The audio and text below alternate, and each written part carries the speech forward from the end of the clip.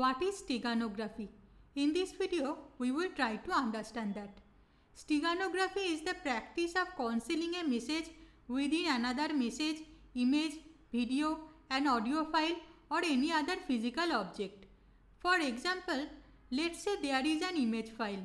The image file can be represented by using a two-dimensional or three-dimensional matrix. Each entry in the matrix may represent the intensity value of the corresponding pixel. Now, if we change these pixel values very slightly, the change may not be visible in normal human eyes. So, one can change, let's say, the pixel value of every 100th pixel of an image so that the changed value represents an alphabet. In that way, the pixel values of every 100th pixel will change slightly and the changed values can conceal a message. If the recipient of the image knows what all pixels contain the changed values, he can easily extract the concealed message from the image.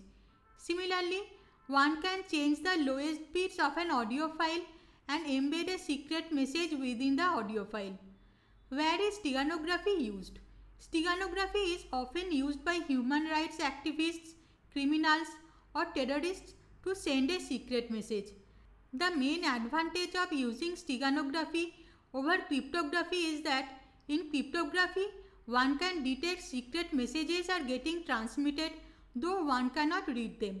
But in steganography, the secret message is concealed within another object in such a way that it becomes challenging for someone to notice that some secret message is getting transmitted.